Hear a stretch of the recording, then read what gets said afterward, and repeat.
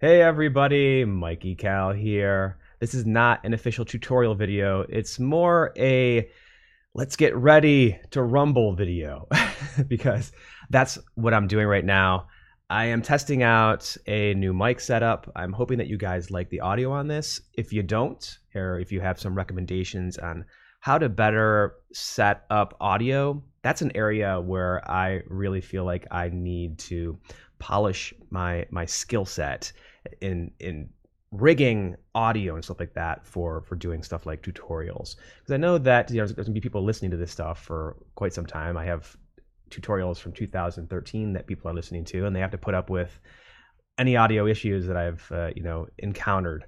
So anything you guys can do, if you have something that you recommend for me to watch to help me know how to set audio levels, that would be very, very helpful for me.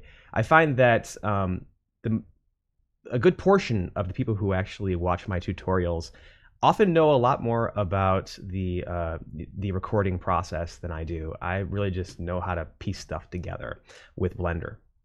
I'm really excited about 2.81 coming out. I think right now it's November 11th, I think, or 12th, and I think we're going to be expecting the stable release of Blender sometime by the end of November.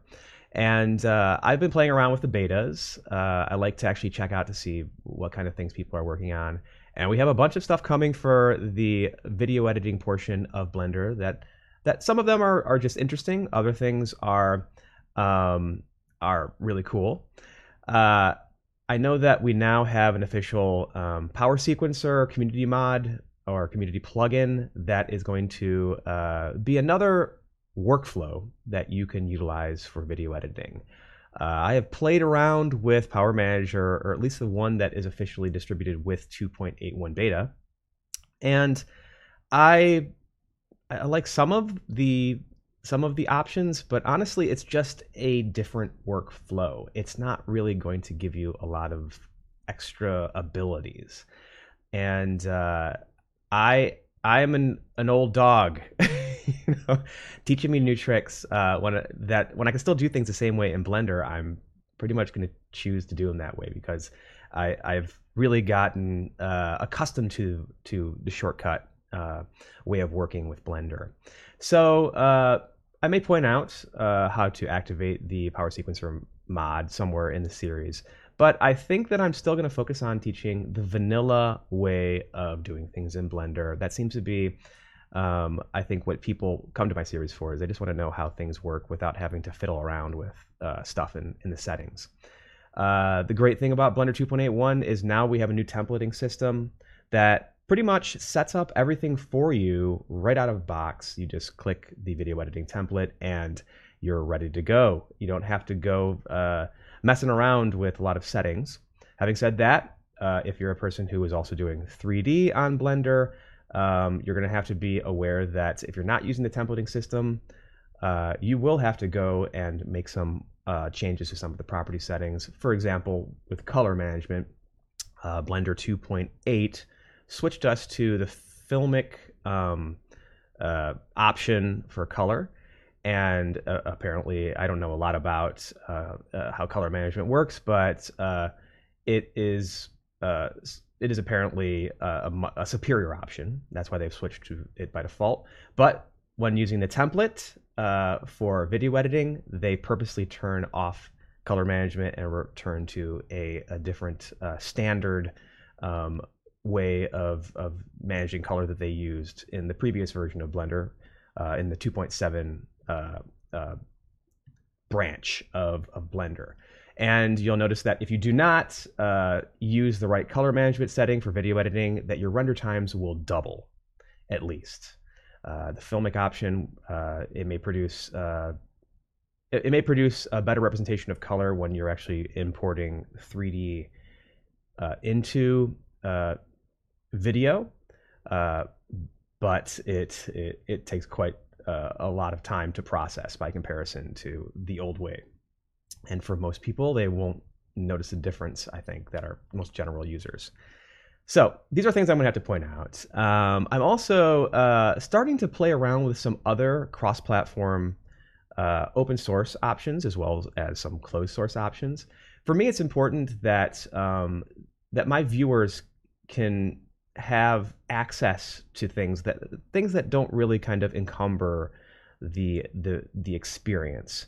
And while there may be options out there that are commercial that will do things a lot faster or automate certain tasks, I realize that you wouldn't be here looking at this video right now on my channel if you just had endless amounts of money to spend on software.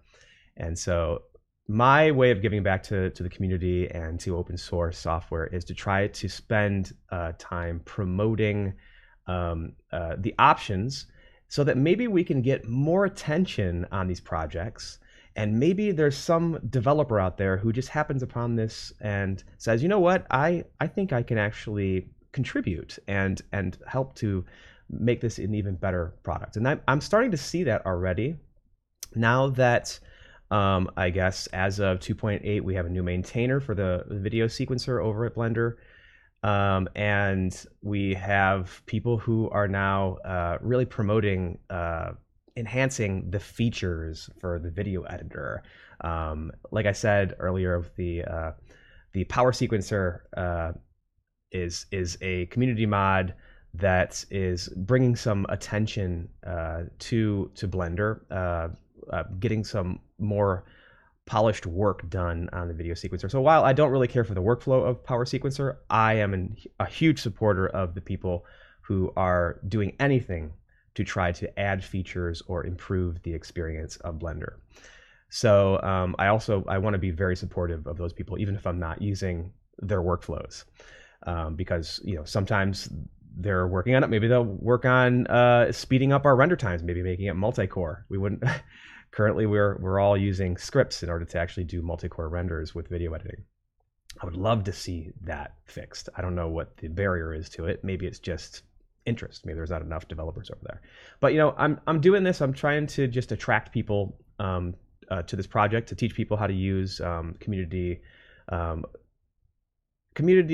resources, open source software, things that are unencumbered, that enable you without getting in your way, and also bringing attention for people to report bugs so they can be fixed. I've reported some bugs just even previous to the series I'm about to do. I've been spending most of my time just trying to fix the bugs that I'm seeing in 2.8.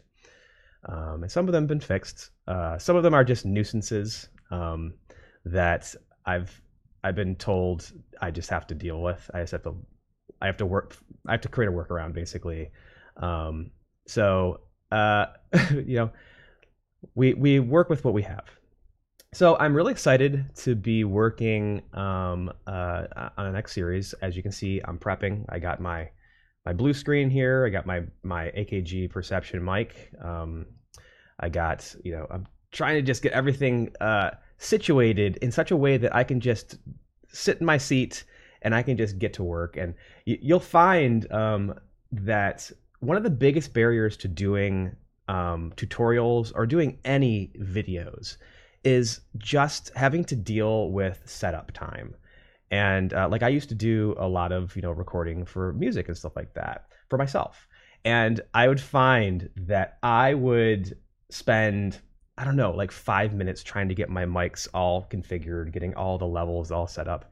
And then by the time I sat down and started to play, I'd play for like 2 minutes and I'd just be like already out of the mood. I need to get my setup so that I can basically just drop into it and just turn it on. And if I can do that, I'm going to be much more motivated. So these are all the little hacks that I find that I have to do, is just like try to make it as easy as possible for you to take advantage of the moments where you have the energy to do things.